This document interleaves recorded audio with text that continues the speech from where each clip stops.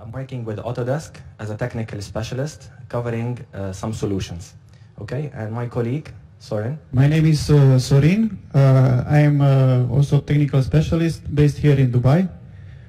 Yesterday we had a session on parametric design. Some of you, I think most of you, I saw you yesterday. So today we were going to talk about another interesting topic. So I'm happy to see so many of you here, and let's get started. So the title of today's session is Generative Design. So as you can see, it's based on design. And before that is the generation of multiple designs. You're going to see how we can do that now very efficiently and very quickly. Okay? Before we delve into the topic and how Autodesk is actually shaping the world of design in many different disciplines, let's go back in history and let's talk about the evolution.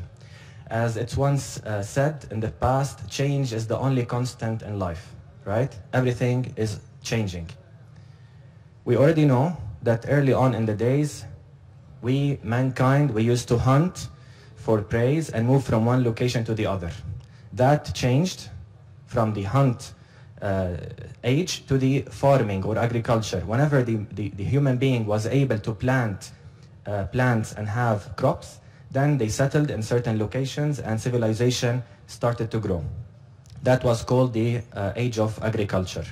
Then, in the past couple of centuries, we had the Industrial Revolution. This is where we started to build equipment, factories, and machines to do things for us. And lately, we had the Information Age, where we started to have a lot of information. We came up with the computing machines, and by the way, that's the first Macintosh, Apple Macintosh computer. Back then in 1984, when it was introduced, that was a revolution in terms of design, because it had the mouse and it had actually a user interface, a graphical user interface. So you can see how things are evolving with time. This is all good, but now we're moving into the future. And once we talk about information, or now the augmented age, and what I mean by augmented age is basically leveraging the power of the computing power that we have in the cloud plus the human being intelligence. Now, we already know that the tools already have evolved. And as we say in Arabic, al-ma'rifa asiratu adawatiha, or if I want to translate it to English, knowledge is bounded or restricted by its tools. So once we invented the microscope, we were able to discover that there are bacteria or certain organisms that cause harm to the human body. The same thing applies to design or other tools as well. So when we had this simple tool back then in the Stone Age, it did a very simple thing, basically striking an object. And then we came up with more refined tools like the chisel. And then the artist used to use the chisel to make some sort of art. And nowadays we have the iPads, the tablets, and the computers. All of these do pretty much the same thing. The only thing that we've automated the process, we've made it a little bit more digitized, but still requires the input from the designer or the human being himself. This is why what Soren and my colleagues covered in the early sessions was more about the passive design. So it's tools plus human input. This is what we call passive. Without the human input, you cannot basically come up with any design or any output. What we're moving into right now, and what we're going to show you today in this presentation, is basically the generative part. So leveraging the computing power, leveraging the power of the computer to come up with designs, to come up with alternatives. Once you graduate and you move into the working scenario, you will have certain constraints or requirements by your employer. You will find in the workplace that there is a limited time to ideate or conceptualize. So the owner or the client or whoever you are working for usually has very limited time frames where you want to deliver designs or ideas. And this is a constraint that you will face. Another constraint or a struggle is basically teams are constrained by engineering expertise. So you'll have many different disciplines within your team, but you will find that with time you have limited expertise within your team. You need to explore and maybe get some more expertise from other sources. The third one is downstream processes are considered during are not considered during design, meaning if I come up with a design right now that's very fancy, let's say a hybrid car that goes from 0 to 100 kilometers per hour in 1 second. That's possible. But if I want to manufacture the car, maybe I don't have the technology right now to manufacture that type of car. I don't have the right engine, I don't have the right battery, etc., etc. So having in mind what technology is available to produce that product is very essential. The fourth one is the late stage changes are cost prohibitive. Usually when you are designing any product or any building or any object, you go through phases. And once you are in the detailed design phase, once you are finalizing and refining your design, if the client or whoever is asking you to design makes any change in the design, that's really very much time consuming and not cost effective. You need to do the design from scratch. So these challenges are being addressed by what we call generative design. And Autodesk is a leader in generative design, as you will see later on. How we're going to tackle these? Basically as such. This is a well-known curve for project management. It also applies to design. What you see at the very bottom is the lifespan of any project or basically any design. You start with the planning, where you have some ideas about what you have to produce. You have a preliminary or conceptual design, then you refine your design, you construct it or produce it, and then you hand it over to the owner or the client. At the top, on the y-axis, you find effect of that design, the cost to produce that design, and effort. So whenever you move upwards, it's higher effect, higher cost, and higher effort that's needed to produce the design. If you look at the gray curve, this one, the light gray curve, you find that most of today's workflows in design favor spending a lot of effort in this area, the detailed design. So this is where you have this jump over here. What we at Autodesk are trying to do is push this part of effort and intelligence into the early conceptual design. Why is that? Let's have a look at the blue and the red curve. It's well known from all the studies worldwide that as you go towards the end of the design or the project, the performance, as you can see there, the blue line, the performance of the project or the design goes down. So you're not able to quickly affect the performance of that project. Inversely, if we look at the cost of making changes, it goes high. So instead of focusing on this stage, we're moving all the effort into the conceptual design, where the cost of making changes is less and the impact on performance is high. Okay? This is the base for generative design. So to define what is generative design from Autodesk, Autodesk generative design is simply design, exploration, technology. Once you explore, you have multiple alternatives. That's simply put in 3 words. So we're simultaneously generating multiple CAD-ready solutions based on 2 major criteria. So let's suppose you want to design a car. Back to the car example.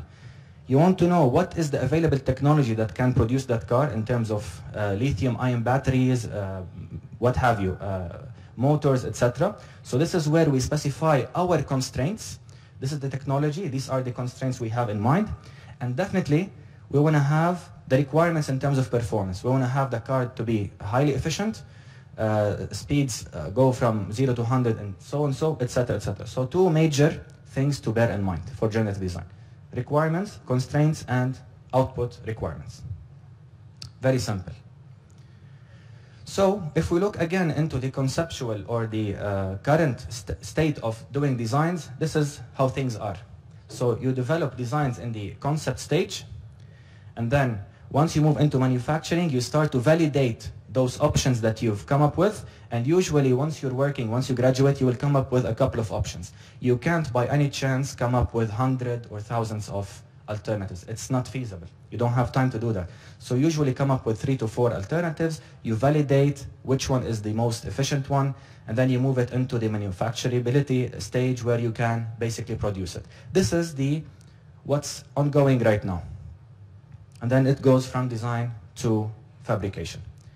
What the generative design technology from Autodesk is allowing everyone to do is early on in the project, you just specify the constraints and the output requirements, the performance, and automatically the power of the cloud, the infinite computing power, is going to deliver you with all possible alternatives, infinite number of alternatives, thousands of viable designs.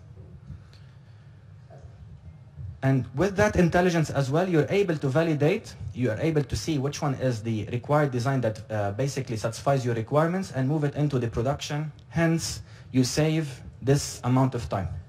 So this time is being saved throughout, and you're basically getting a better design because you've explored tens of thousands of options. To make it clearer for you, if we want to go, for example, from Boston in the US to San Francisco or Los Angeles, whatever. Back in the day, they used to go all around the South American continent to get from point A to B. And then people got smarter. They decided to create the Panama Canal, and that saved 60% of the travel time. Basically, we have some sort of optimization, but it's not enough. So this is what I would call the red one is the pencil and paper design. The yellow one is like CAD or computer-aided design. Whereas with generative design, you're exploring every other option that's out there. So maybe you need to go by train or truck or plane. So other sources are also available. And all of that is being doable because you're basically plotting all these alternatives depending on, for example, the cost of transport, the security, the speed at which you get the goods transferred from one place to the other, and definitely the cargo size. So depending on your needs, the requirements, you pick any of those routes. This is what generative design is basically doing, giving us too many alternatives. Another example from real life, you know that this is the time where everybody is fascinated with drones, right? This is an example where a designer specified just the requirements and the weight of a drone and let the software automatically produce all these different design alternatives. So this is the main body of the drone on which the motors will be attached to, and the electronics boards will be inside or at the center. So as you can see, infinite number of solutions being generated. Tell me if you are a designer, or if you even go to engineering and you study engineering, any discipline, can you come up with all these different design alternatives? It's impossible. Think of the nodes. Think of the thin slices or thin areas that are connecting one object to the other. It's basically computer. So, to make it simple, for you, those of you who attended yesterday's session, you knew about computational design and parametric design. What's different in generative design is basically we have one human, one designer that has his ideas, requirements, and output requirements. He's using the machine learning algorithms, right? So the intelligence of the programming and the infinite computing power. You already know that everybody now is using the internet, and there are too many different server locations worldwide. Well, all of our services are being taken care of. So everything like Facebook, like Instagram, like everything is stored in the cloud. All of these processing is being done in the cloud. We're using that same technology, basically Amazon servers, to create all these different design options to come up with the design alternatives that you see to the very right. Okay? So hundreds to thousands to even sometimes tens of thousands of design alternatives. Whereas with the session from yesterday, you will see that we have one human or a group of engineers or designers working with a computer or a CAD software like AutoCAD, for example, or Revit or anything, or Fusion, and then they're not using the computing power, infinite computing power, so they come up with like 1, 2, or 3 alternatives basically, but not hundreds of alternatives. So this is just to differentiate between the two. Just a second, Mo. So you guys understood what's the difference between computational design and generative design? Is it clear? So yesterday I was talking about computational. You've seen that I have done all the inputs myself. So all the nodes that I have created, it was done by me, right? So I have to tell the software how to automate things. So this is a step further. Here we use AI, we use the power of computers to generate the design for us, okay? So we just have to specify the constraints, and we have some programmers who already made all these algorithms, and we just have to specify the correct inputs and let computers, and not just one, we can use the internet to connect to thousands of computers worldwide to get design results. So this is another design approach. Thank you, Mo. And basically at Autodesk, if you check our website, you will find a lot of material on the future of making things. So Autodesk is inventing too many technologies that will really shape the way, not only how we design things, but also how we make them.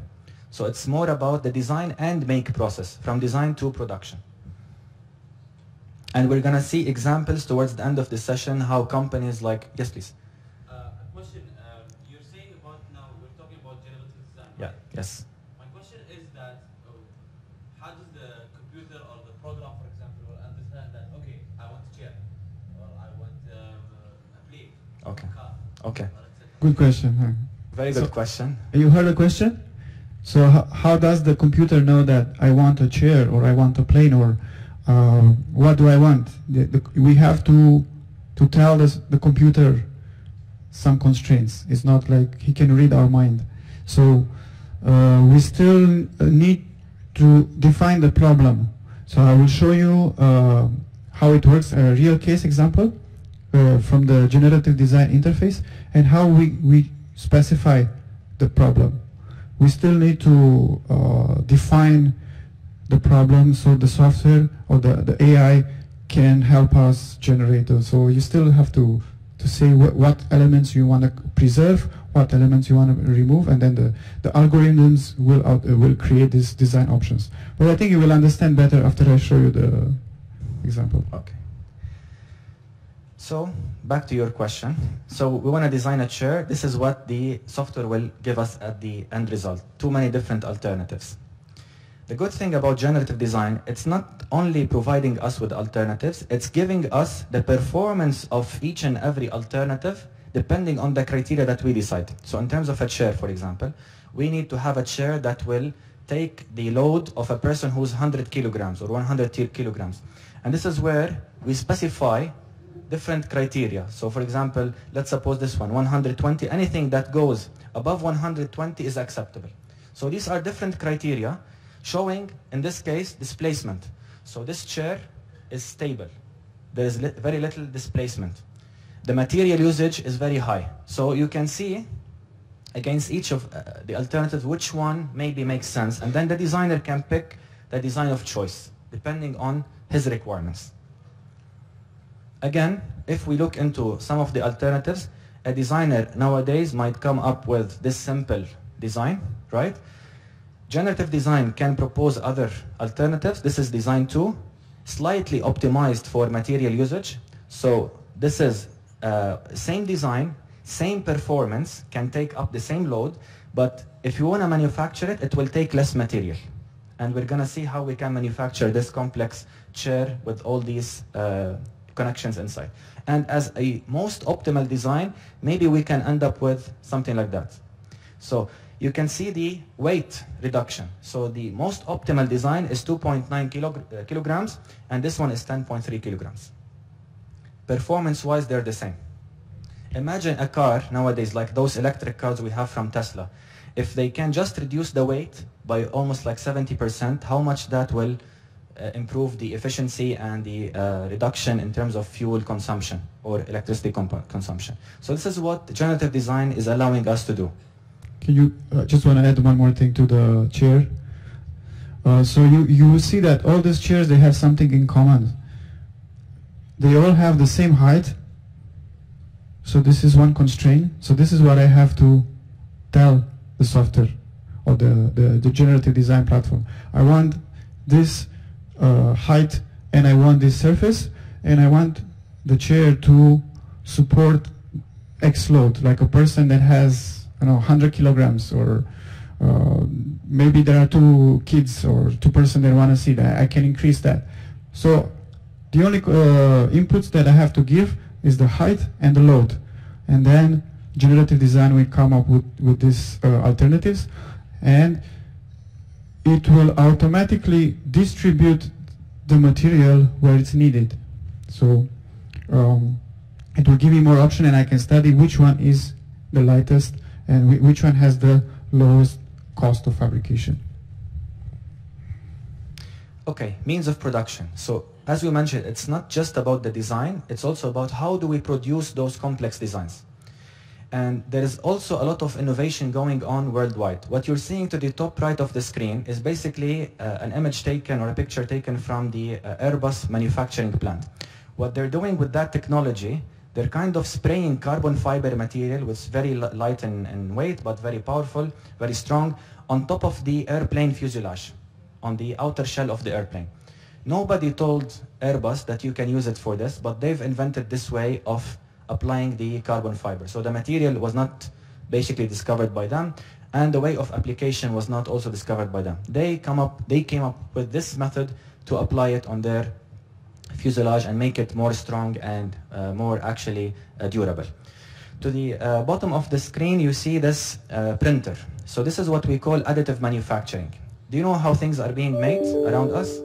There are multiple of ways, one of which is additive manufacturing.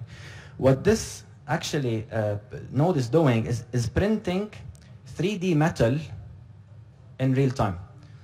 And I'm going to show you an example how we do that quickly. The end result of this innovation and the technology of producing things is something like that. So this is a sports shoe basically from Under Armour. This part that you see, the sole of the shoe, was designed using additive manufacturing, something similar to this, but just 3D printing rubber. The performance of that shoe is the best in the market in terms of lightweight and definitely flexibility for those who do CrossFit or lifting. So just to give you some examples. Another example is from the manufacturing industry of vehicles. This is a case study from Lightning Motorcycles, and we are inside of the Fusion 360, which Soren will show you how to work with it.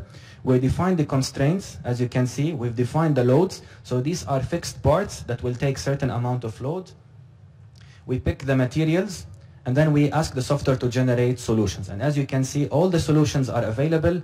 The solutions are basically plot against certain criteria, X maximum displacement versus, for example, maximum stress. And then the designer can make it easy to pick which one can have the maximum power versus the lowest mass or lowest weight.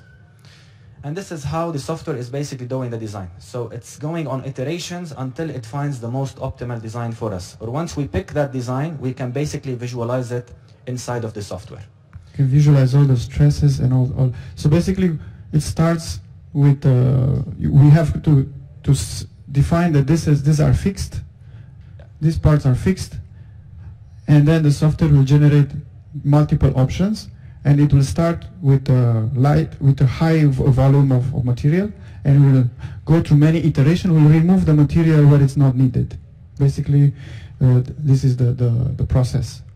And then helps us understand as designers how this product will be printed in 3D. Because those printers usually print in layers, so they apply material one layer after the other. Not only additive or 3D printing, they also show us in the factory how the milling machine, the machine that will remove material, how will make that in the factory itself. So from design to production.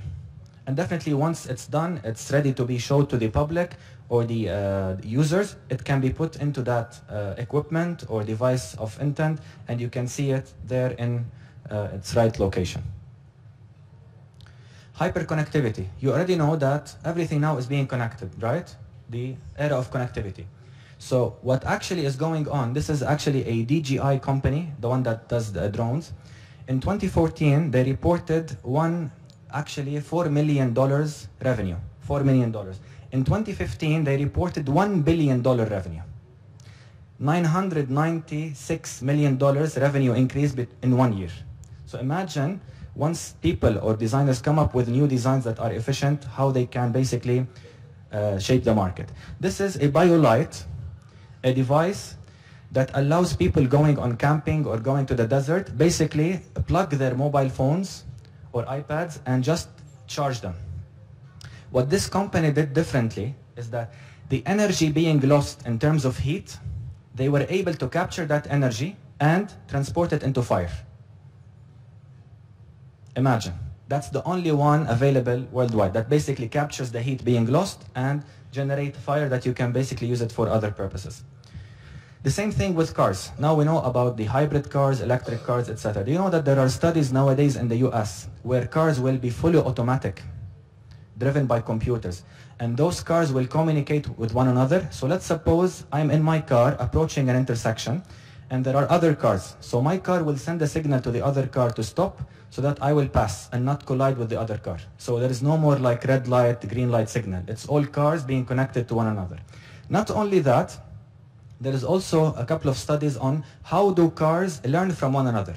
So a person who has a car, he did an accident with certain conditions, he can basically send that information to all other cars in the world to learn from his experience.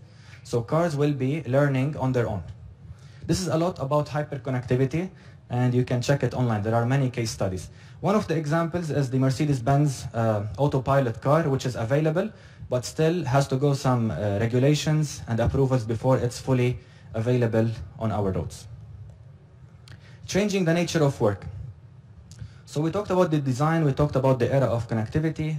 Managing to produce such designs actually requires maybe labor of different expertise, different processes, and definitely certain technology like additive manufacturing or subtractive manufacturing. All of this will be covered in a later section during our session today.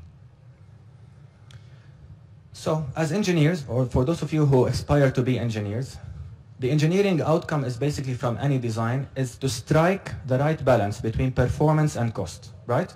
I want to design something that performs up to my expectations, but within a certain cost. This is where we come up with different alternatives and how we produce them. Each one of these alternatives serves the purpose, but has a different cost to produce. And as you see, they look a little bit different, but in fact, they all do the same job. So once we talk about this trade-off between the performance to cost to produce, we usually have this S-curve.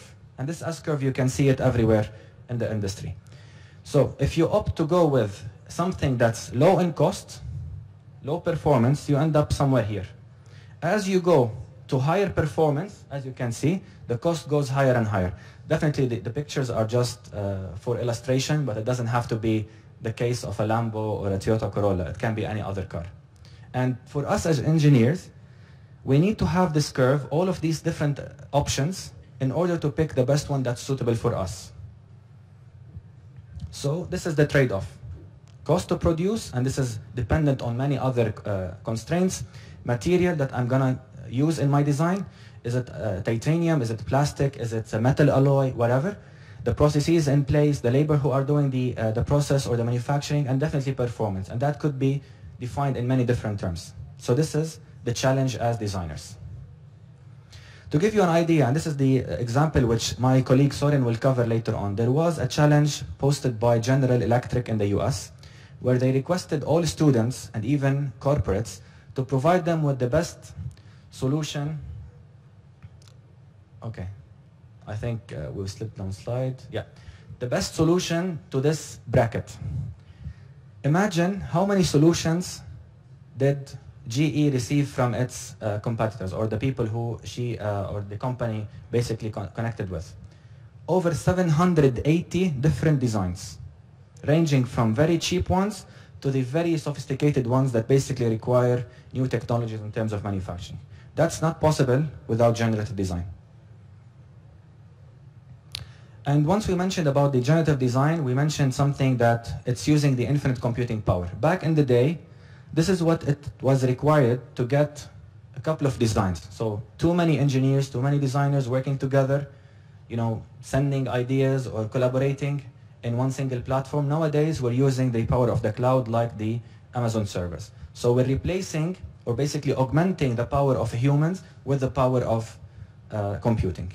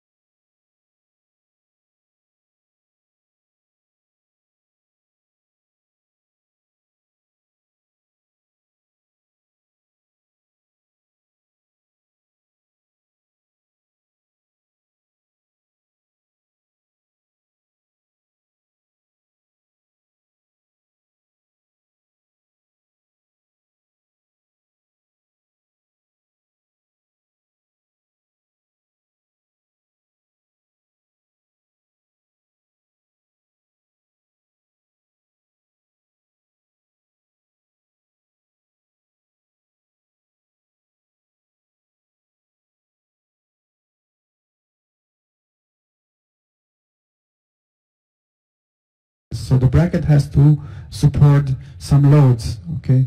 And they released this competition online for anyone to submit their design, and there was a prize, and they wanted to see what's the best design option in terms of strength and in terms of weight. So they, as Mo mentioned, they received hundreds of designs. In the end, I think the winner was a student from Indonesia who came up with the best results. And all these 100 designs were actually designed by individuals, and they came up with different solutions.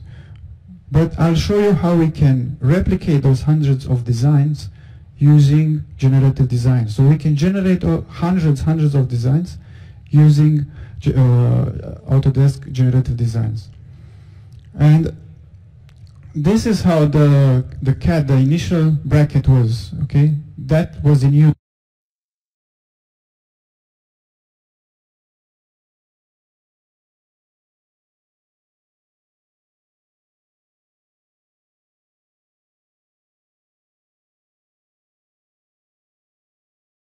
Left and at 45 degrees load and a static torsional, so also a bending. So all these loads were given to the competitors, and they asked us to come up with the best design. I'll show you the steps and how we can input those loads inside the tool. So basically, this is an example where we define the constraints for a drone, right? These are the propellers of the drone, and then we have to define the fixed points, and then we input that information. The generative design will come up with different designs. So how the algorithm works is actually trying to replicate nature, okay? Nature has evolved in billions of years, and we have this structure. We look like this as we look today because of a generative design process done in billions of years, not by computers but by nature, okay? Our bones have the exact amount of material to support our bodies and to respond to the gravity that is dragging us towards the ground. And probably our bones were bigger initially, but because of iterations and thousands and thousands of years, the nature has adapted, and the bones reduced the size progressively, and we reached this optimal shape. Now we are using more and more our brains, so we are using less our muscles. So probably in the next 2,000 years, our bodies will adapt, okay? Instead of having bigger arms and legs, we'll probably have bigger heads. I don't know. We will look weird. Compared to people from 2,000, 3,000 years after, they will look at people from today and they will say, wow, they really have small heads. And this is how how generative design works in the same way.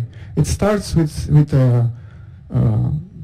design, and then it will keep optimizing and go through iteration and iteration. Now, instead of waiting for billions of years, like the nature does, we have learned that from nature. We have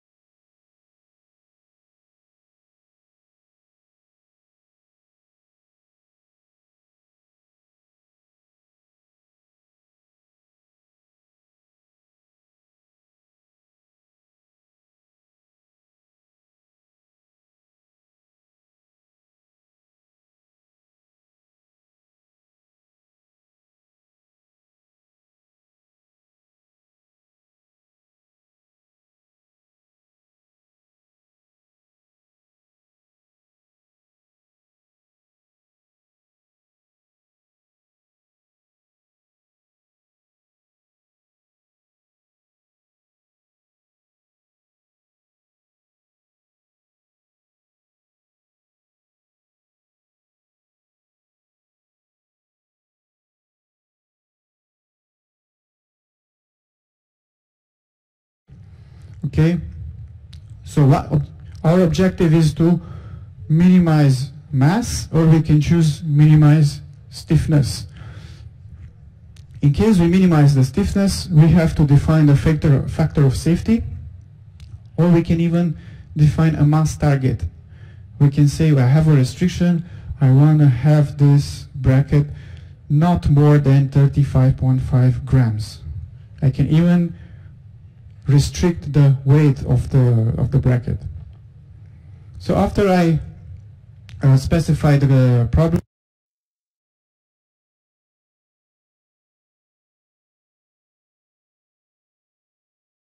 it might be manufactured.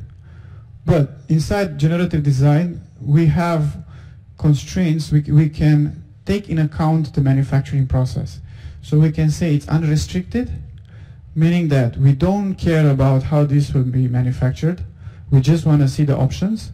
Or we can say we want to see the additive manufacturing process that Mohammed was explaining.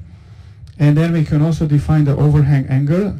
So what angle does the robotic arm can place materials, or the minimum thickness of the layer. When the 3D printer applies layers, we can define the thickness of that layer. So we can, in conclusion, we can even look into the manufacturing process, and we can specify the problem using the manufacturing techniques. And then last, we can choose from different materials. Okay, normally when we do a design by hand, we will calculate with one material. Then we have to go again, calculate with a different material. Then we go try a different material. Different materials have different properties. Some have more strength. Some they are more plastic. Some are more elastic. We have 100. Some are more expensive than the other. Of course, we want to use the strongest materials, but maybe the strongest materials are too expensive. So that's why we can choose from multiple options, let the generative design show me all the options, and then I can compare the different results. So in this case, we will generate 18 studies, 18 version of brackets. Okay, so I choose manufacturing materials, all that. So 4 times 3, 4 manufacturing alternatives, times 3 materials, I will have 12 solutions. So this is what the generative design results look like. This is how they look like. They generate different outcomes, and then I can study the different alternatives. And this video shows exactly how we do it. So basically, we just have to define the design space.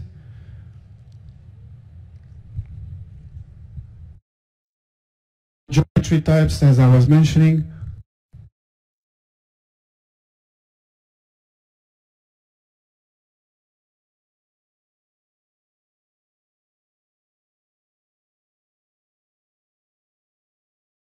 Spaces open, so we can build there. So we import the geometry, we go to the design space, import geometry, we select different types of formats, so you can use different CAD applications to create these shapes, and then very easily we can assign the geometry. You can see the interface is very simple. It's not something very complex. It can be used even by students, and it's very easy to use. And then we have to define the geometry that we want to preserve. So we can just click the objects that we want to preserve. In the first step, we define the preserve geometry. So basically 1, 2, 3, 4, 5, 6. 6 objects that we want to preserve. I can hide some objects, and then I can select all of them in one go, and I say all those should be preserved. Then the next step, geometry. And then the optical geometry.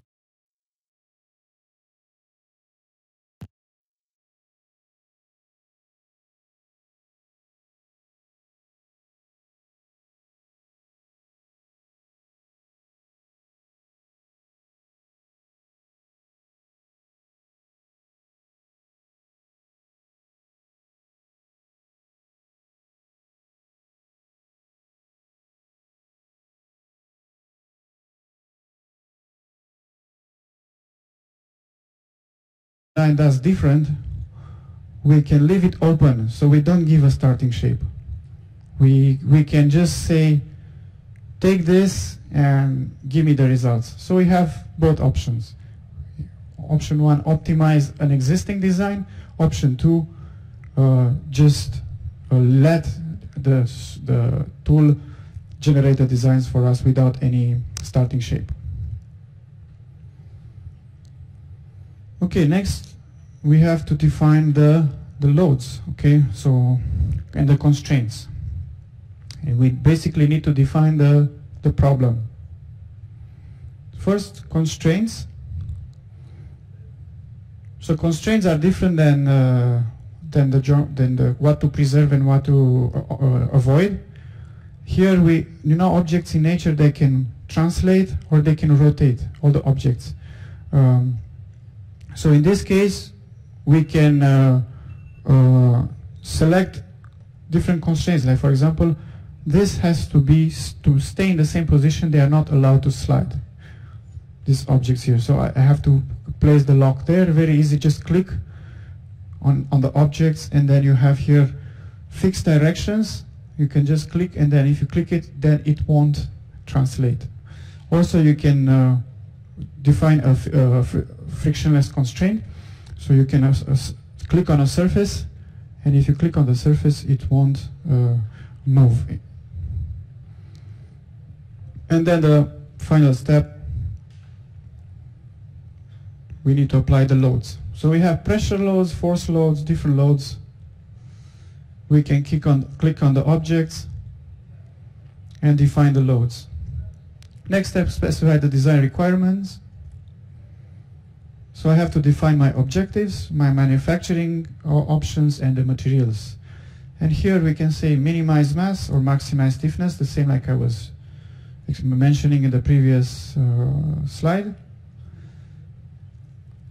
Factor of safety, and the mass target. So in this case, 1.5 kg. Okay, then manufacturing. So we can consider the additive manufacturing. And then I can specify different materials. So I want to see results from different materials. And once the study is ready, I can press generate, and then I will have to wait for about 30 minutes, 1 hour, depending on the complexity, and the tool will generate this result. So the last step would be to explore the results.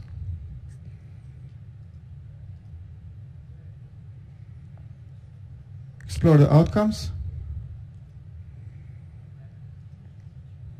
Okay, so you can see the study is completed, and then it generates all the results. I can use filters to see only some specific results based on volume, based on mass. I can use the slider. I just want to see the brackets that have this kind of amount of volume. And I have different ways of organizing the results. I can see them with a thumbnail. I can see them with all the details. So thumbnail view, I can see all of them with a thumbnail view. Then I can move to the next one. So I can see detail view with all the material properties, volume, mass, displacements, everything. So this is a very important process, actually. When generative design has developed hundreds of thousands of examples. In this case, there are just 18, but we can generate as many as we want. And now we have to define which one is the most optimal according to my requirements. Maybe someone else in a different company will have different requirements. But according to my requirements, I can explore all the outcomes and select which one is the one that is suitable for the initial constraints. I can see this kind of graph view, so I can put two properties or many properties on a chart, and then what I can do also just expand one of the optimal results. So let's say this is the one that I'm targeting. I can rotate it so I can see exactly how it is. We have tools to orbit and also we can visualize all the stresses. So high means it's a high stress and blue means a low stress. So we can even understand where the bracket is more affected by the efforts. And what we can do, can export as an SAT. We can export it in a CAD format, so we can process it further, or we can export it directly in an STL format and 3D print it. So you can see that the design process is much faster and more efficient. Instead of using hundreds of engineers or people, I can use a machine and I can generate hundreds of outcomes, and then I can select the best outcome for me. Okay, so you understood how the tool works. You see, it's not very complicated. You can play with it. You can first you need a subscription to Fusion 360. Then you can, as a student, you can get generative design licenses, so you can test out your design. I think we can stop now for a 10 minutes break, and then we will show you more examples. Okay? See you at 11.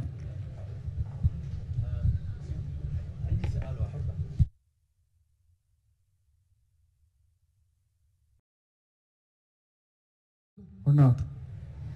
Are you planning to use it sometime in the future? Yeah? It's much easier. I mean, it can help your life, because if you're planning to go on an engineering career, you will be stuck in plenty of calculations and plenty of time spending just to come up with different designs and optimize. So all this work currently is done by hand, by humans. So we can use this technology to come up with these designs much faster. Another simple example that I want to show you, it's just a simple shelf. Okay, so what the problem here, we want to create these brackets and we want to optimize. So the brackets, the supports in the wall. So it's similar like the previous example, we have to define the problem. Okay, so what is important here is where we will fix the supports. So here it's where we have the bolts and the screws and all the distances. So basically this is just a CAD sketch. So basically this is where you can leverage your knowledge of AutoCAD to specify the problem before implementing it in Fusion 360. Okay? Okay, so there we have the problem definition. And then we can, this is like an existing bracket that we want to optimize. So the screws is geometry that we need to keep or avoid.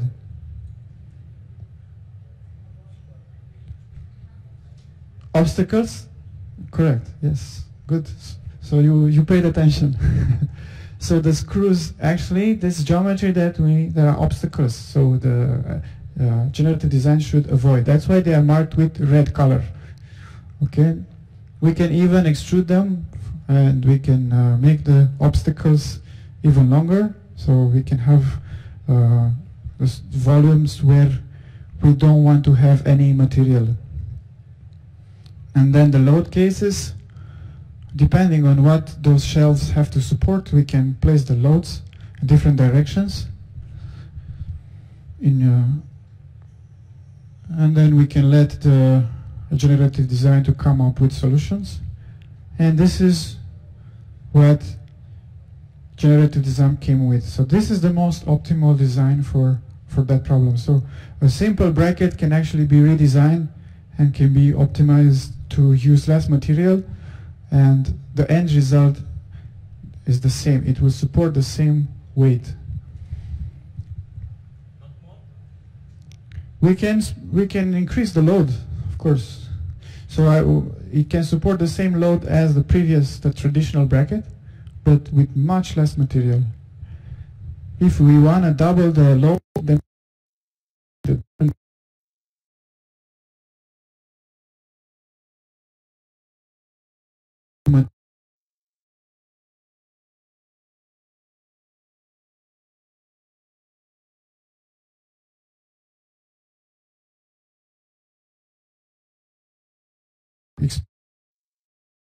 generative to manufacturing. So the process, as I mentioned, it's not just about the design, but how do we manufacture that complicated design? So we start with generative design, and then once we're done with the 3D object that we get from the generative design or Fusion 360, we move into the manufacturing side of things, and this is where we talk about additive manufacturing, basically 3D printing. There are many technologies. You can basically 3D print in plastic or metal or titanium. And definitely once you print that object, you go into the last phase, or before last, where you basically refine the edges or you refine the surfaces of that material. Because with 3D printing, you get some tolerances in terms of undefined edges. Final product, this is where the product is available, and this is where you can basically test it for loads, you can simulate it, and put it into your bigger picture of the design. So since I talked about additive and subtractive manufacturing, and this is where it's very important to understand the difference, I would like to highlight what is each, okay?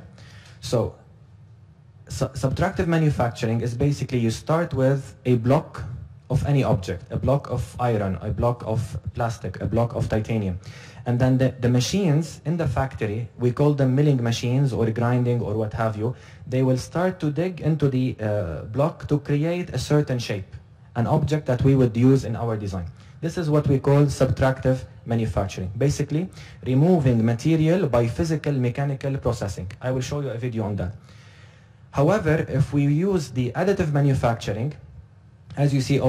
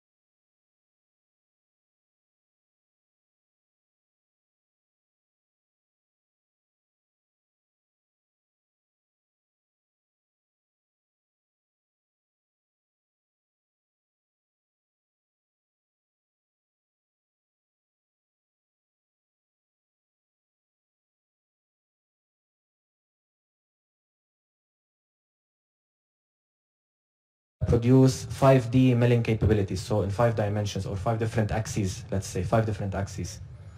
So this is subtractive. Let's talk about the additive. As I mentioned earlier, the designs that we come up with from the generative design, like Soren mentioned, are highly complicated, highly complex. These internal structures, the links, cannot be produced by milling. Or imagine a tool that can go into and remove all this material in that fashion. We can't do it. So once we're talking about generative design, most of the time we need the additive manufacturing technique to come up with those designs. And what basically is happening is just laying material in layers, a 3D printer. A sample of this is, for example, creating a blade. This is a simple example, a blade on top of this rotor. So if I play the video, you will see that this device is printing in real time in 3D. Basically, laying titanium or laying metal alloys, one layer on top of the other, one layer on top of the other. And with time, you will see that this object is basically going up in the third dimension, in the Z dimension. So if I move the video forward, you will see that this is after, for example, a couple of minutes, etc., until you get into your final design. Differences. This is very efficient, allows us to basically come up with the generative design in mind, but it's not cost efficient. Why? Because it requires high-end technology and sometimes takes some more time to come up with the design. So just to bear in mind the differences between the two. And once we talk about additive manufacturing, like that example, scientists and engineers now are working on many different studies to come up with a new material. Now we're talking about the nanotechnology. So how can we leverage the 3D printing to print a material, create a material using the nanotechnology to come up with certain material properties. So what you see to the top right corner is basically the nanoscience technology lab from Autodesk. And this is where our engineers and scientists are using this generative technology and nanotechnology to come up with things like the human bone. Apparently God has created nature in its most efficient form. So what you see over there is a replica of the human body, is a replica of the bone itself. And if you create a human transplant organ like that structure and you put it in the human bone, the human body will adapt to it very quickly, will not basically discover that it's an outlier or like a body that's coming from the outside. No, it will basically adapt to it and build on top of it.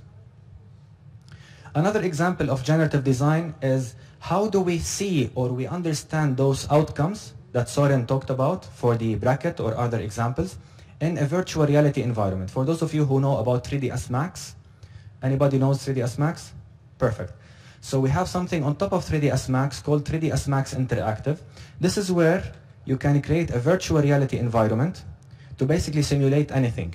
You put the VR headset on, and those examples that Soren created in generative design can be brought into a virtual reality environment where you can basically rotate, check how is the size of one alternative is to the other. Not only that, it's very interactive in the sense you can highlight certain objects in the design and ask the software, show me all different designs that are very similar to this object, or have a component that is very basic to that object. So makes the life cycle or the process of selecting the best design very easy, not just on 2D, but in a 3D virtual environment. Also with the additive manufacturing, as I mentioned, we have 3D printing. So in Dubai, luckily we have the 3D printed office, the first 3D printed office in the world. And this is just a small video to show you how the 3D printing of that office took place. So first functional 3D printed office, and you can visit it outside.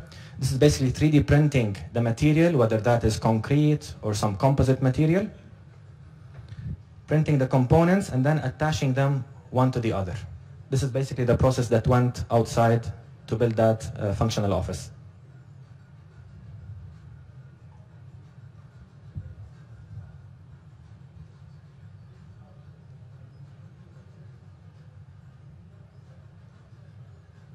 Some statistics about the dimensions.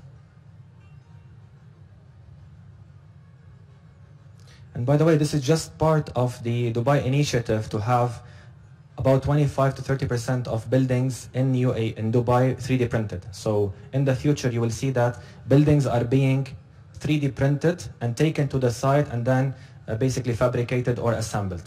So this is just the beginning of a new era of construction. So additive manufacturing is basically taking a lot of growth, so you can see from the curve from 2012 till 2018, and it's expected even to take even a higher growth and implementation throughout, as per the studies from McKinsey and other consulting firms. And with additive manufacturing, we're able to come up with those different designs like the Under Armour, the heat exchangers, and many others. So complex designs from generative design should be basically manufactured with additive manufacturing. Now, just one thing to mention. So once we're talking about conditional manufacturing, and whenever we have something that's not highly complex, so the cost, we need to have something that is low cost, not highly complex, we can go with the conventional manufacturing method. There's no issue at all. Once we want to go into something that is, in terms of complexity, is very complex, then we need to go with additive manufacturing, but that also comes at a certain cost. As I mentioned earlier, performance versus cost is always the challenge we have as engineers. And then once we talk about cost versus benefits, in terms of cost, we need to have, for example, part consolidation, we need to have control over the packaging, the risk of not having the right employees on the design and the fabrication, plus on the value side, we have to have reduced weight, improved cooling, etc., etc. So this is just to give you a very quick overview.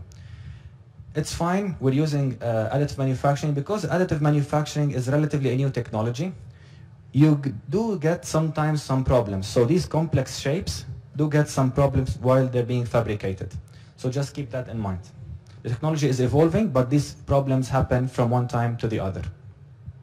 The good thing about the Autodesk software, this is actually Autodesk NetFab. So once the design has been selected from Generative Design or Fusion 360, you can take it into NetFab and understand how the object will be 3D printed in real time. So how the layers will be, what is the thickness of the layer, how many micromillimeters, etc., etc.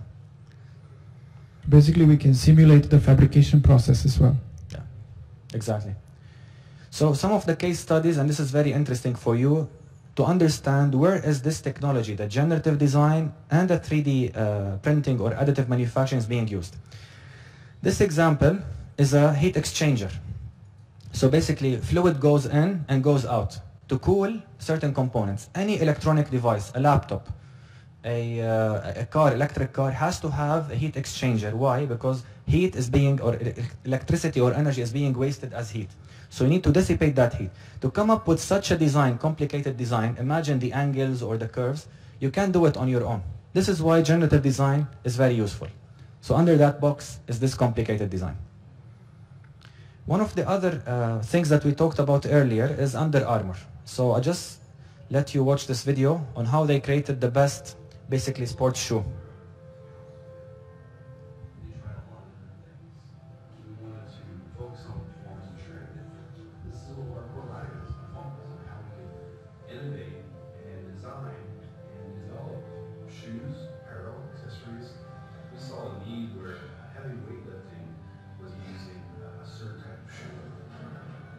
We also saw a CrossFit, where they're using some sort of agile, flexible training shoe.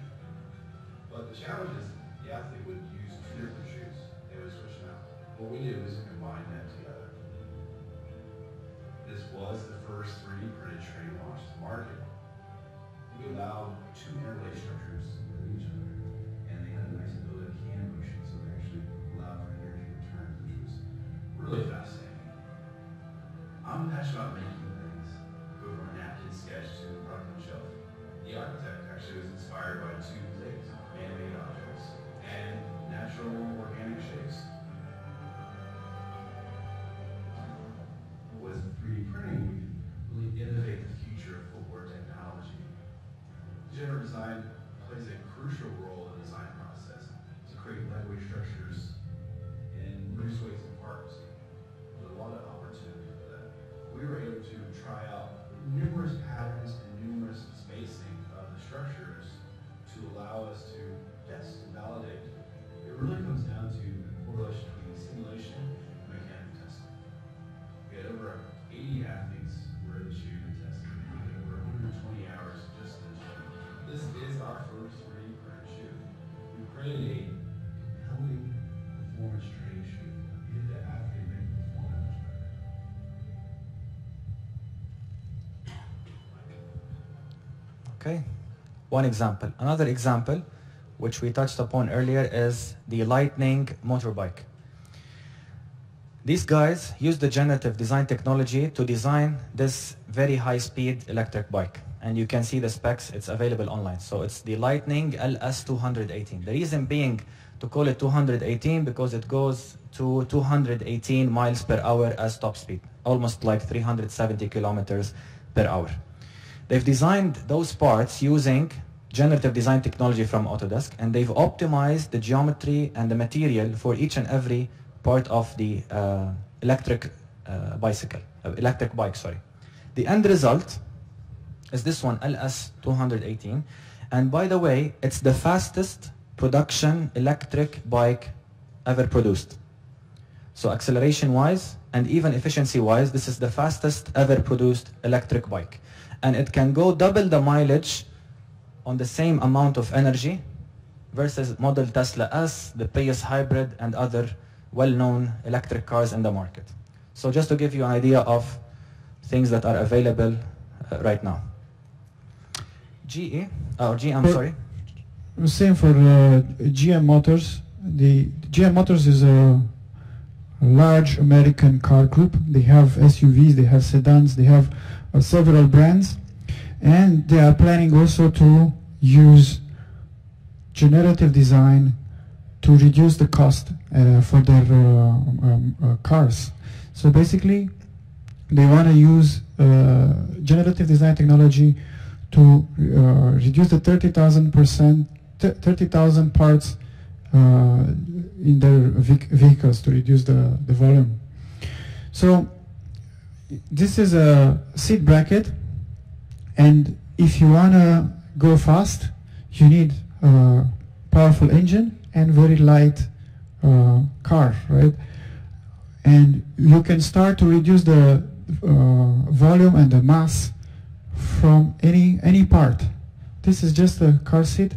Imagine if you reduce the car seat bracket, you reduce another component, you can get 30% less mass, you can go much faster, and the consumption will be also reduced. So this video shows how they are using the generative design. Generative Motors are all about putting our customers first and at the center of everything we do. We can take a mile per gallon of fuel economy off. If we can extend our range 10 miles in an electric vehicle, that can be a huge competitive advantage for General Motors. As you start looking into the future, generative design paired with additive manufacturing can be truly disruptive to our industry. Deliver those functionally optimized designs and deliver performance to our customers that they couldn't get anywhere. We've been doing additive manufacturing at B.Eng for over 30 years. Rapid prototyping, assembly, tooling, jigs, fixtures. How do we take that next step? Getting people to think differently. Not migrate back to, well, we can't do it. Additive manufacturing can enable us to do this. Here's some very unique design challenges in some of our upcoming vehicle programs. One of those is the seat bracket. That seat bracket is very important from a functional safety perspective. How do we fully functionally optimize that design for mass? We chose to use generative design as our design tool to come up with different options for the seat bracket. Normally when we face a design challenge like that, we may come up with 2 or 3 different design options, but with generative design we can come up with over 150 some solutions that we just couldn't have thought of with any other existing design tool. We formed a partnership with Autodesk. We thought it was a unique opportunity to really use those tools to deliver a design that we couldn't come up with any other way.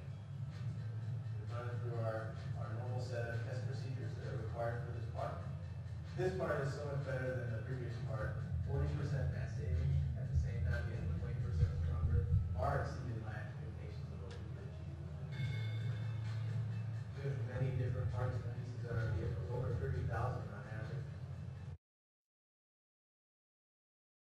Reduce the 30,000 parts in their vehicles to reduce the volume. So this is a seat bracket, and if you want to go fast, you need a powerful engine and very light car, right? And you can start to reduce the volume and the mass from any part. This is just a car seat. Imagine if you reduce the car seat bracket, you reduce another component, you can get 30% less mass, you can go much faster, and the consumption will be also reduced. So this video shows how they are using the generative design. Generative Motors are all about putting our customers first and at the center of everything we do. We can take a mile per gallon of fuel economy off. If we can extend our range 10 miles in an electric vehicle, that can be a huge competitive advantage for General Motors. As you start looking into the future, generative design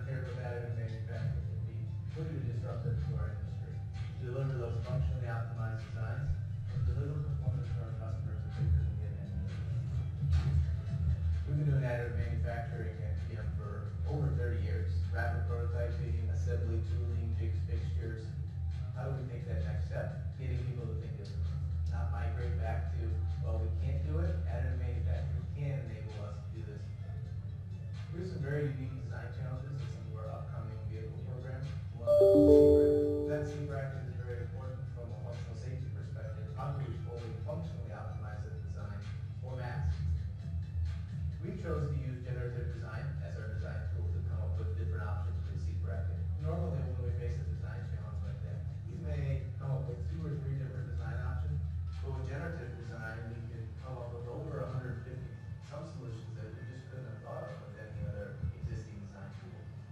We formed a partnership with Autodesk. We thought it was a unique opportunity to really use those tools to deliver a design that we couldn't come up with any other way. We run it through our normal set of test procedures that are required for this part. This part is so much better than the previous part. 40% mass savings at the same time getting 20% stronger. Far exceeded my expectations of what we could achieve. We have many different parts and pieces in our vehicle, over 30,000 on average. Now the real challenge is to find all those different applications where we can apply the same principles of generative design to really optimize our vehicles further. So 40% mass reduction, 20% stronger. Airbus. We all know Airbus, right? One of the major aviation leaders in the industry. So Airbus has a very promising vision for the future. It's called the Airbus 2050 vision. They're basically looking forward to come up with such airplanes, different arrangement of the engines, different cabin, fuselage that is kind of transparent to give a different experience for all the passengers. So this is a rendering of the vision of Airbus for the plane that they're trying to build. And definitely they're planning to do that using generative design with Autodesk. So as you can see, LED lighting, the material changes in terms of transparency, smart materials, etc., etc. Now, to reach that vision in 2050, they've partnered with Autodesk, and they started with one challenge in mind. If we can, as Airbus, minimize the weight of our components and come up with smart designs, then we're able to reach that challenge. They started with one of the partitions that are available in the airplane. So if you see the cabin crew, sometimes they pull their seats and they sit on them. The wall that's behind them, the bulkhead partition, is this one. And they've used generative design to optimize that geometry and basically satisfy the load requirements. So as you can see, different iterations, depending on force, depending on the mass, depending on the material usage, etc. And they were able, actually, as Soren did in his example, isolate some of the unnecessary alternatives and then just work with the best 4, 5, or 10 design options that the software provided them with. So here, as you can see, weight versus displacement. So in the aviation industry, there are very tight requirements about the deviation and about the performance of the object. So maybe they would like to go with something that's 25 kilograms and that is able to displace by maybe 2 millimeter only. So these were the options. They've picked the one that's best suitable for them to satisfy the requirements, and they've done all the simulation and analysis inside of our tools, Fusion 360 and others. This is the final outcome of the bulkhead partition. As you can see, this was shown in one of our events, Autodesk University in Las Vegas a few years ago. This is just the inside of it. Outside, there is definitely a wall or a texture covering it.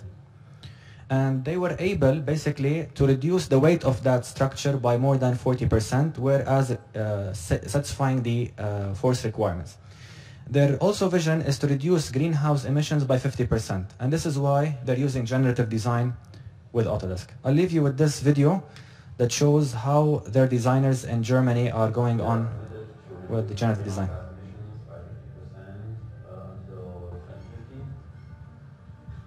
This requires from us to develop new technologies which make the airplanes much lighter. A lot of innovations happen behind the curtain. We have a dedicated lifecycle approach, a very holistic view, not only the product itself, but also the operations and how we manufacture the product. This enables us today to go a new way in airplane design, to use biological algorithms to go into a different kind of direction. How we design and manufacture components in the future. Come up with new design principles to find out what makes sense in the future. We call it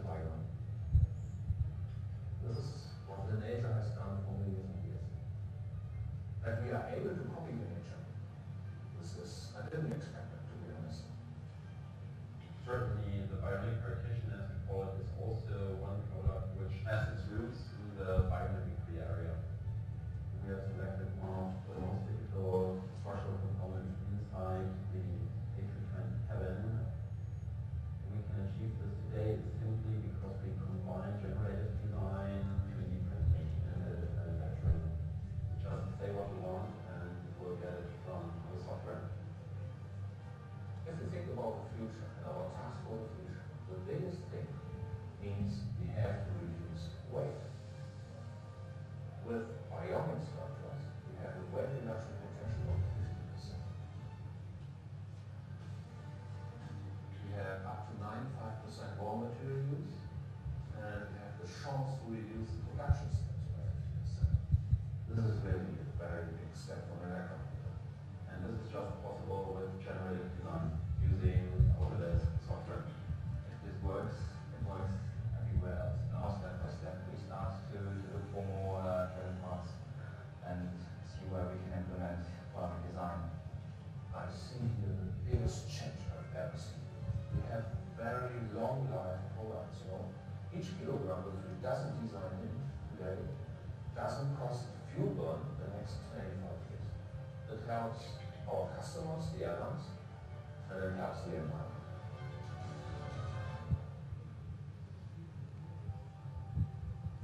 So he mentioned 95% raw material usability. So 5% only of the raw material is being wasted.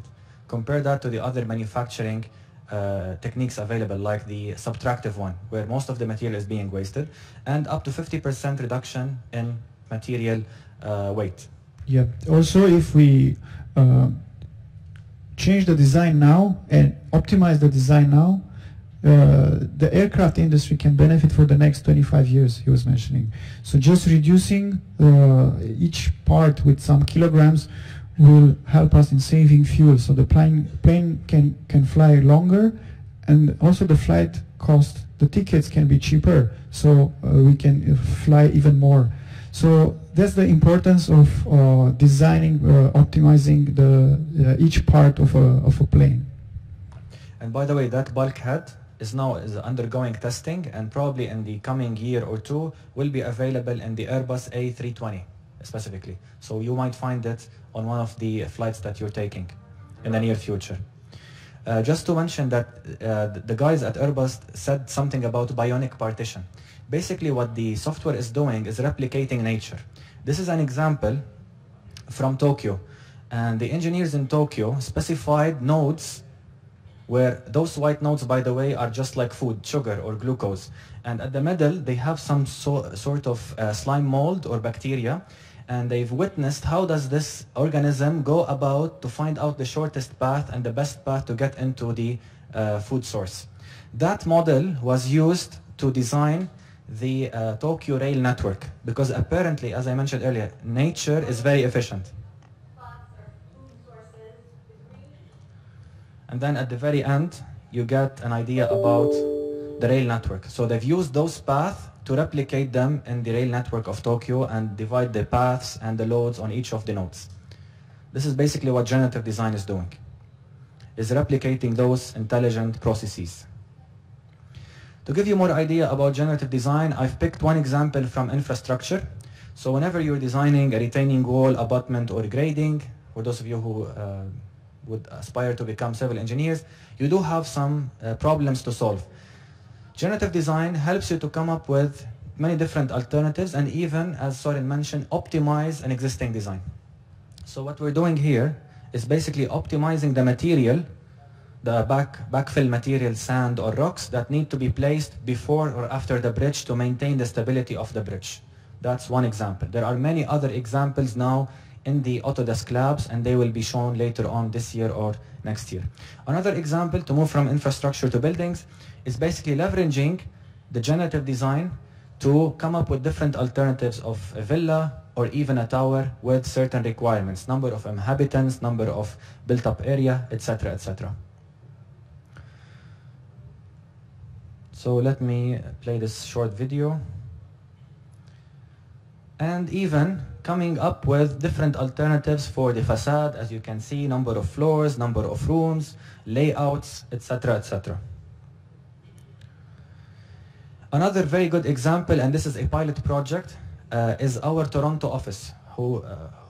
Any one of you who would like to visit the Toronto Autodesk office will notice that it's a very different layout than any other office in the world, because this is the first example of a generatively designed office space. Meaning, before actually building the office, the people who are in charge of building it, interviewed all the employees who will work inside the office. And they've seen, for example, that I would like to be seated next to a window and have an external view. And I would like to be not far away from the kitchen or the pantry where I would like to go get my coffee. Other people decided no, they want to be near the AC vent. They would like to have a cold area. So they've taken all this input into account and they've fed this information with the limitations of the geometry to generative design. They ended up with this. So I'm just gonna run the video and give you an idea of what happened. This is the layout or the perimeter or boundary of the office space. Basically, this is the fixed constraints, and the columns as well, these are fixed. Exactly. How many floors we intend to have in the building, what are the fixed areas we need to have, some meeting spaces, social areas, specialty facilities, and interviewing each and every individual. Where does he stand within the organization? Then specifying requirements, adjacency, work style preference, proximity to a window. Took that information into the mind, and then we went into the process where the generative design was at the center of it. You send that information to the cloud with all the constraints and requirements as Soren mentioned. You specify some other constraints like the boundaries. For example, we have structural columns or we have certain structural partitions. Also specify centers for certain areas. And then maybe like blocks. So this is a space required for collaboration. This space is required for the kitchen. And just let the generative design software come up with all the different iterations of the design. And as you can see, we have different options and different basically paths being drawn to show that for this individual, this is the shortest path to get to the pantry or to the toilet or whatever. And everything is being simulated, so you can see how the layouts will be. So we can see with heat maps where we have more crowds, so we can see where people will gather more. And in those areas, maybe we need to decrease the number of furniture so people can walk freely. Yeah. And these are the criteria which they've used. So daylight for each alternative, this is the daylight level. This is the workspace, work style preference, adjacency to windows, views. And as a designer, you can pick the one that basically is of best interest.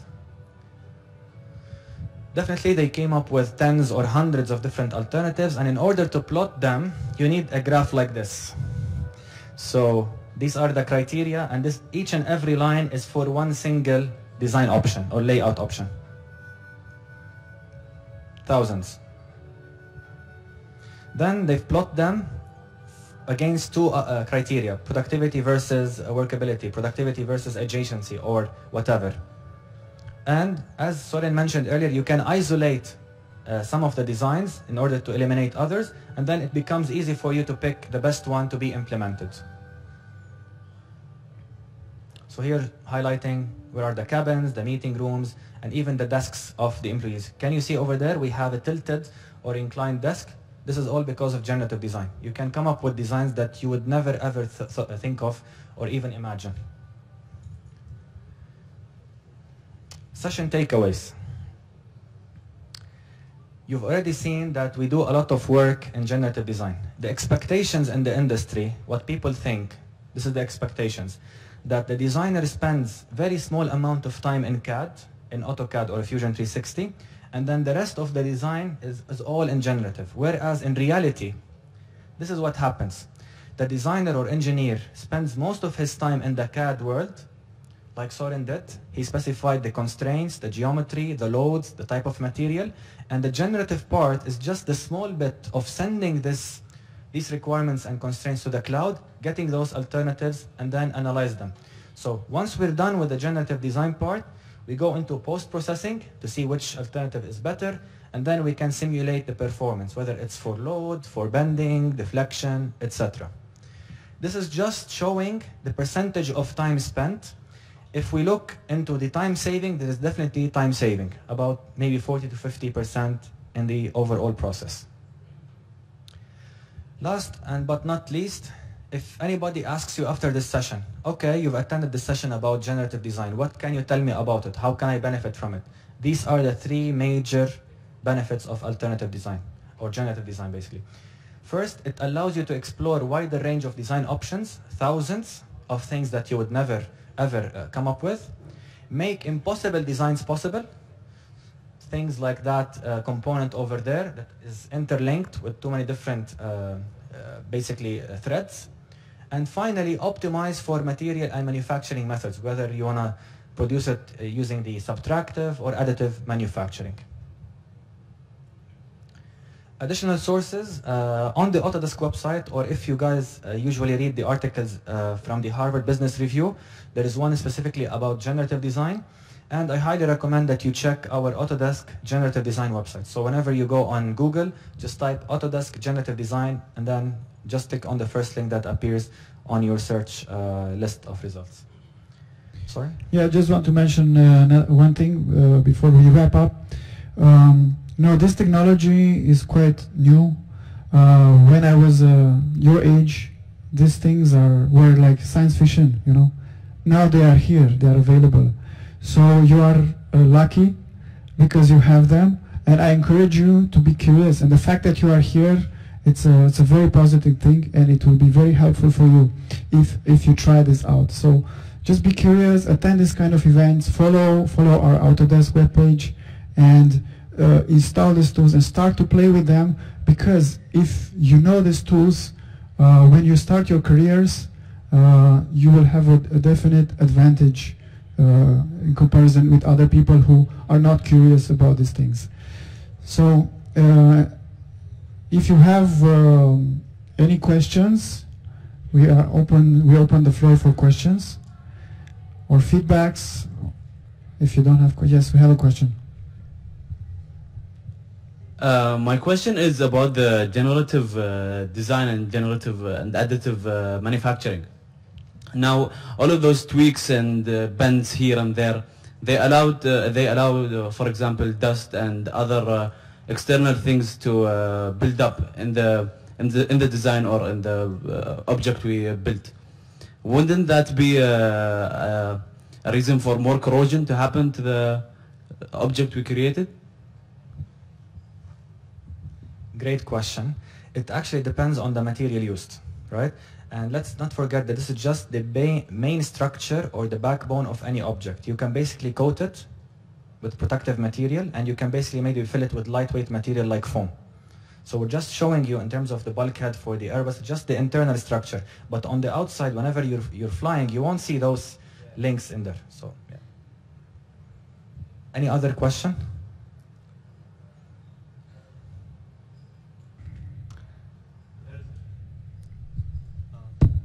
Okay, so my question is that when would companies which manufacture like these products take subtractive manufacturing over this additive? So I showed one curve, but I'll explain it in simple words. Both techniques are very useful, and they have their use cases depending on the object that you want to produce. If it's not a complex object, it's something, for example, like this, right? You don't need additive manufacturing. But if something that's generated from generative design with all of these internal mini links, then you need additive manufacturing. You couldn't do it without additive manufacturing. The other thing is the cost of production. If the object that you're trying to produce and sell can have a high price in the market, then you can go with additive manufacturing, because the technology itself costs money. It's not cheap, to be honest. Yeah. It's still not, the cost is still higher.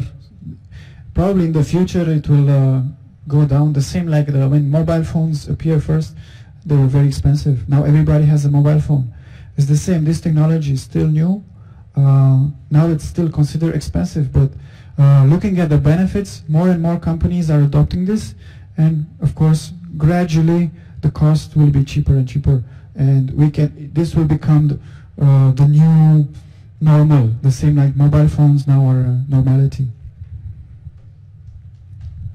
Yes.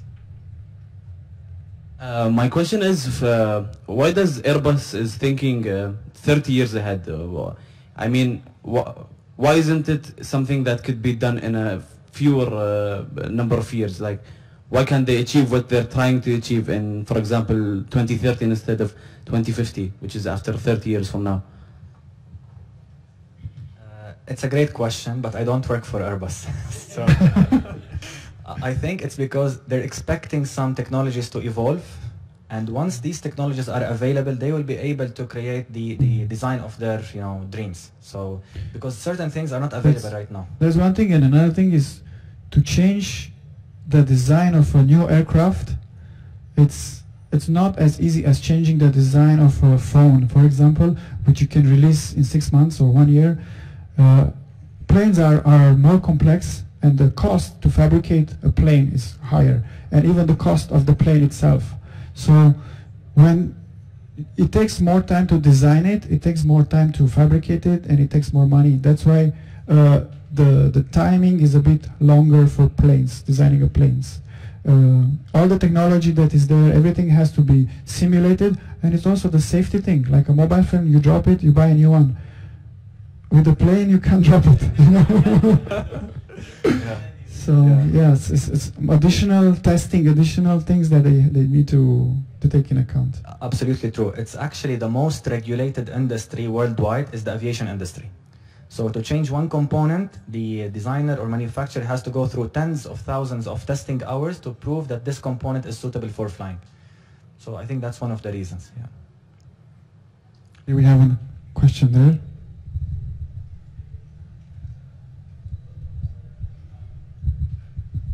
So since generative design uses AI to do all the stuff, so what's the use of computational design? Because or they would do everything manually. So compared to that, this is better. So how is computational design going to help if this is the case? Yeah, it's a good question. And computational design and generative designs are two different technology, but at the same time they complete each other. Okay, so generative design, it's using algorithms from computational design, right? Computational design is something that depending on the case, right? And the cost that you are, computational design is a cheaper option, right? Because you can control everything, you can create your design, you can manipulate it there, you can reuse it afterwards. Generative design, the cost will be a bit higher. And the algorithms, you have less control, because you just let the automation do the design for you. You will have lighter material saving and all that, but you don't have so much control of how the algorithm works. You need to learn programming, you need to, generative design, you can adjust it. You can make small adjustments by yourself. You just replace a node with some other nodes, and you can adjust the designs. So there are two technologies that they complete each other. There are two tools that you can use depending on the need. And they can be used also in different domains. Yesterday I was showing you computational design more like for construction space, for architecture. It's very easy, because architects, for example, they don't have the knowledge of computing. They didn't study IT or computing science, so they can build their scripts using computational design easier, and they can automate some small things. Okay. To add one more thing, anything complex that needs optimization and infinite computing power, that's generative design. Anything kind of simple automation, I would say computational would be the best. And as I was mentioning, cost. Because if you use a license of generative design, it will cost you a bit more than using Revit with Dynamo, for example. So just to add on this, so whenever you're sending your model to generative design, you're using the servers from Autodesk or Amazon. This service is not for free. So you have to purchase or have what we call cloud credits, and the cloud credits will be consumed based on the complexity of your design. So that's another difference. It's free for students. Yeah, it's free for students, so make use of it. Yeah. Yeah. Yes. Isn't Dynamo the same as generative design? No, so Dynamo, it's a computational design. Parametric visual programming. So it's as I was mentioning, it's a different technology where you can create your own scripting, your own automations. While generative design, you are using AI, so it's a bit more advanced. It's because the scripting, the intelligence is already created in the cloud, and you are using multiple machines to process this. And generative design can generate the designs for you. In computational design, you need to generate those options by using sliders, by moves. So you can build up the scripting, the program. Yes. Yeah, so if there's a new company coming up and they want Autodesk to be implemented in their system, and so how do they go about it? Like, do they train their employees like from beginning, or like do they hire like already trained employees, or like how do they go about it? So depending on the company, some of them when they hire people, they specify as a requirement, you need to know this software, you need to know Revit, you need to know AutoCAD. So it comes as a requirement, most of the companies. But others, they invest in training their personnel. So they have some minimum requirements, like you have to know at least AutoCAD, or you have to know some CAD. But if the company is rich enough, they can pay for your training once okay, so if they see that they will get more benefit by using latest technologies, they will invest in training their workforce on using the latest technology. But of course, they need to be aware that they need to invest and they need to spend a bit upfront, but then they will get more return of investment after that. If you're an individual, and then does AutoCAD provide, Autodesk provide like a classes according to that, or like you have to learn by yourself? We work with partners. We have our partners here in the region, which can provide training course. Okay, so you can attend the course. They have different fees for different levels. Beginners can be one fee, and they can give you a certification. So you can become a Revit certified professional. You can add that in your CV, and of course you will have a better opportunity from somebody who's not certified. So this is one way to attend like trainings from partners, or there are plenty of materials online. There are courses online, and for students especially, I recommend to check Autodesk Design Academy. Autodesk Design Academy. Just Google this, Autodesk Design Academy, and you can create an account there, and you have free trainings for most of our products for students. So if you are a student, you can create a free account and you will get free trainings, free training course with lessons, videos. So it's like attending a course, but this time is online. So you can do it in your free time and you can learn all this software. Any other questions, feedbacks? Did you like the session? Yeah? What did you like most about this? The presenters, maybe? We wish. Yeah? I can, now one of the things that I liked about those two sessions, today's and yesterday's session, that it's showing us a new way of design. Even though I wasn't actually interested in design before, it opened my eyes to something like a new field that I can be trained on or something like that. But at the same time, I have to be honest. There are things that I liked about this course, and then of course there are things that I didn't like about this course.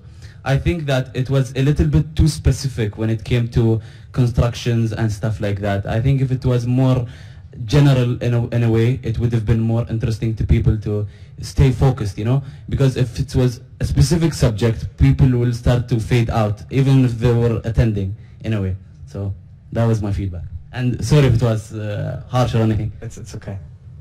It's actually a very good feedback, so thanks for it. It's very valuable for us.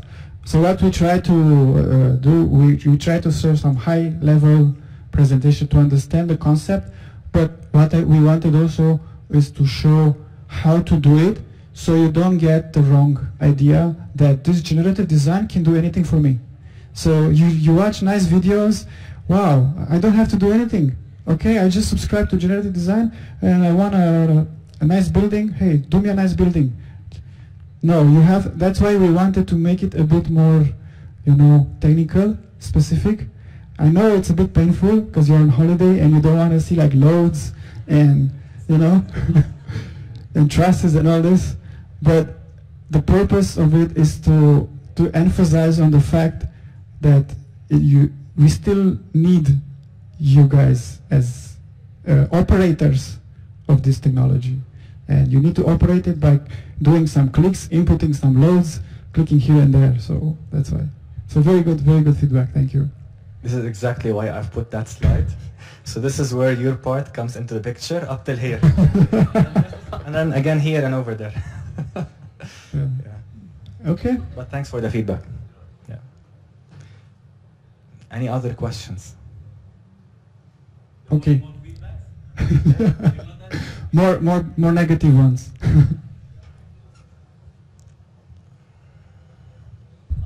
Is generative design being used in the space industry, like for building rockets or satellites?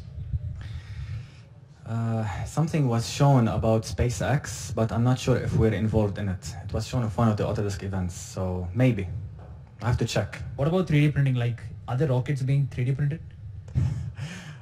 Currently, I can say no, but maybe in the future. Who knows, yeah. Sorry, I don't have a definitive answer to this, but might be.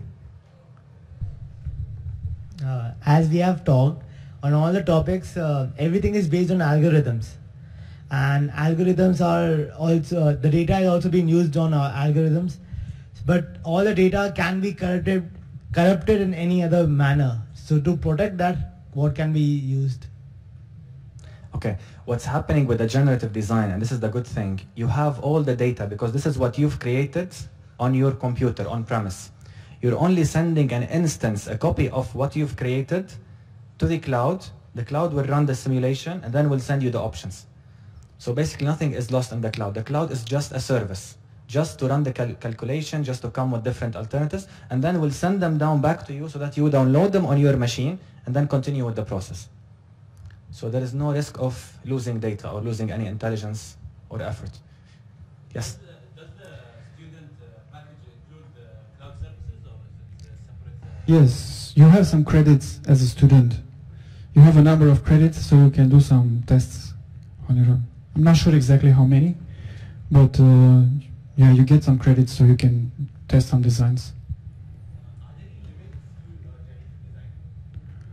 In what sense? Limits?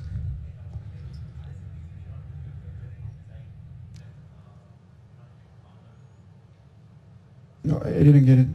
Any limits to generative design? Anything that cannot be done in generative design? Of course, there are limits. There are things that you cannot, you can't do everything with generative design. You can do optimized objects or buildings or designs, but you cannot create food.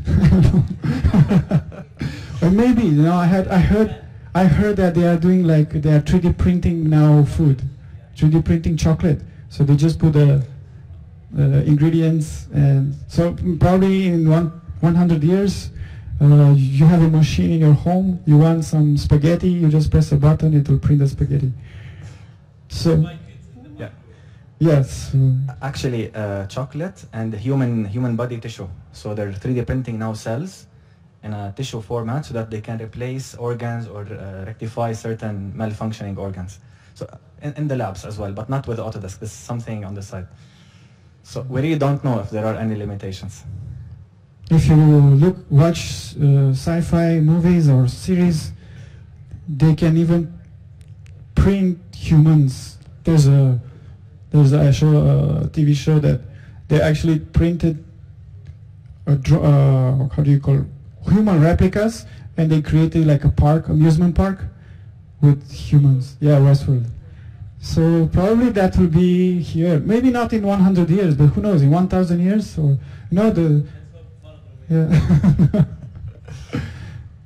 Okay. Any other comments, feedback, questions? Yes, please. So as a business-wise, you mentioned that some companies can train their workforce to work on Autodesk. What is easier for the company, or what is cutting the cost more?